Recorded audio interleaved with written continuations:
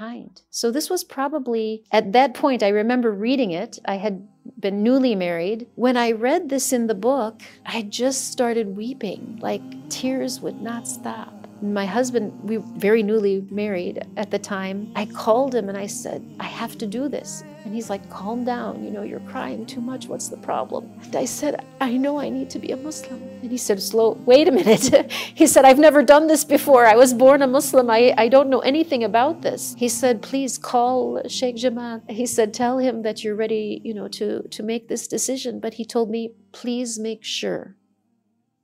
I said, I'm sure. And I said, I need to make my shahada tonight. And he said, simple.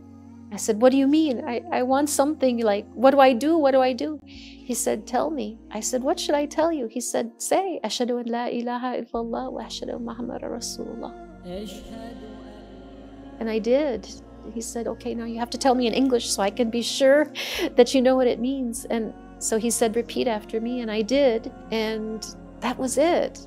And I said, that's all I have to do to be Muslim? And he said, welcome to Islam. So I called my husband back. You know, no cell phones at the time. We had to use a regular telephone on the wall. I said, I did it. I took my shahada. I'm a Muslim. I was